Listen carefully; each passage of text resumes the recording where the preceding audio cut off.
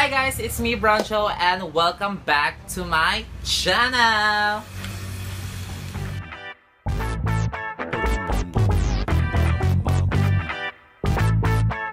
In today's video guys, I will be repotting my succulents. Kasi guys, bumili ako last week ng succulents and yung binili kong succulents ay set siya guys at tatlo siya and nakalagay lang siya sa isang pot o container.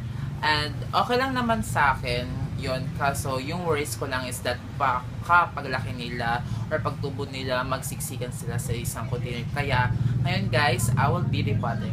So before we go and dive in sa video, I will be wearing headband kasi ang init ngayon, summer na summer. And yun na guys. So no further ado, let's get started. Before we go and start this video, by the way guys, bumili po ako ng hand gloves. Actually guys, optional lang naman to. Kung trip nyo mag hand gloves o hindi, okay lang naman. So sa part ko, gusto ko po mag hand gloves.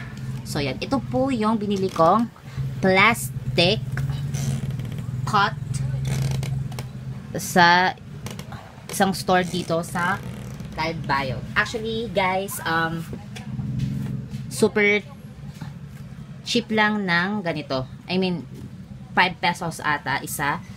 Or, ito yung maliit, 2 pesos. 2 pesos. So, yeah, let's go and start this video. First of all, kumuha ka ng pot. And then, kumuha ka ng spoon. Then, lalagay ka dyan. Actually, pwede mo siya hawakan. Yan. Tapos after mo hawakan, you will put the, siguraduhin nyo guys na maganda yung pagkakabaon ng succulents. Diba? Dapat minimal lang. So actually guys, madali lang naman yung paggawa ng succulents. So ito na siya guys. And then next is the medium one. So, kuha ka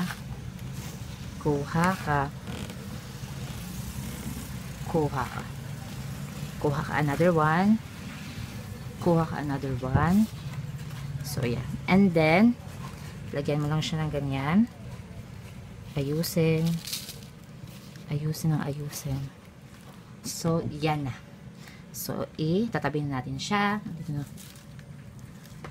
tabi mo siya, next is the last one, yung pinakamalaki.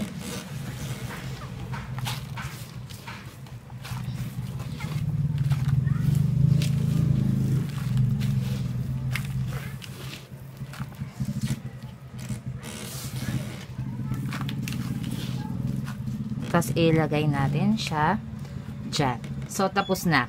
And before anything else, ito po pumili ako ng mga pebbles. Actually, sa pagbili ko, kasama na to siya. Tapos if you want to decorate, sample this, you want to decorate, diba?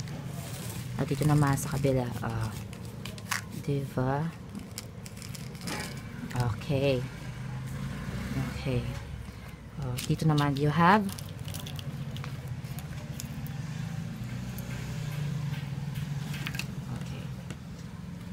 By the way guys, ito na po yung finished product ng ginawa nating pagre-repot ng succulent.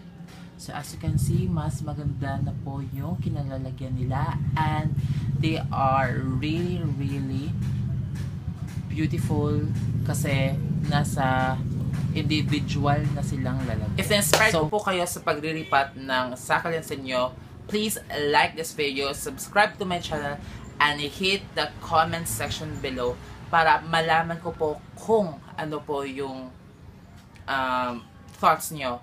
And see you on my next video guys. Bye!